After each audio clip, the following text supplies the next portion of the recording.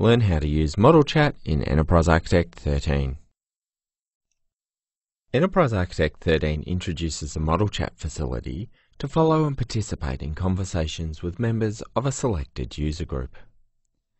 Model Chat allows you to enhance communication, improve model governance, facilitate collaboration, follow, monitor and participate in discussions, and send messages to selected groups based on predefined security roles.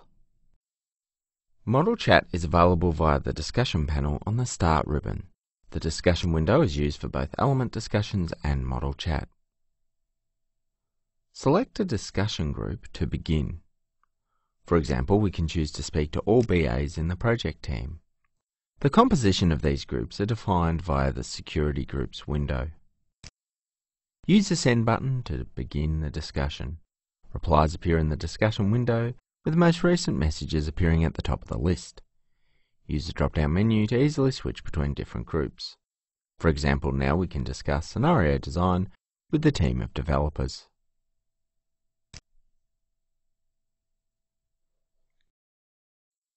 You can set the discussion window to notify you of any incoming messages even when the discussion window is not currently open. Let's have a look at an example to see how this might work in practice.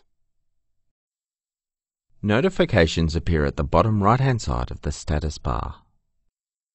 Click to see which groups have new messages. For example, a message has been sent to all support staff.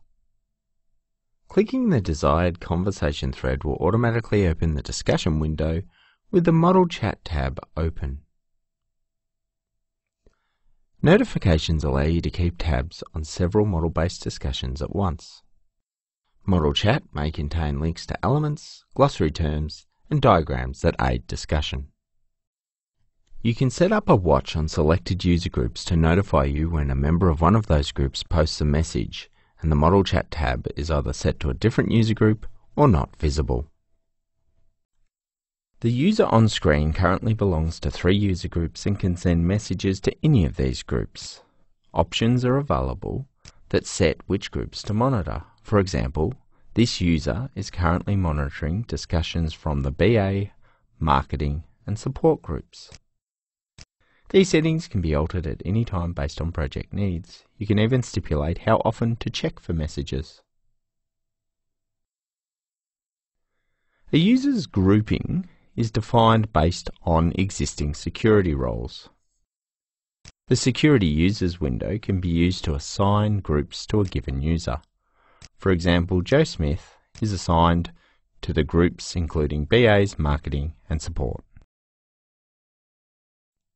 To learn more about Enterprise Architect 13 or Model Chat facilities, visit www.sparxsystems.com.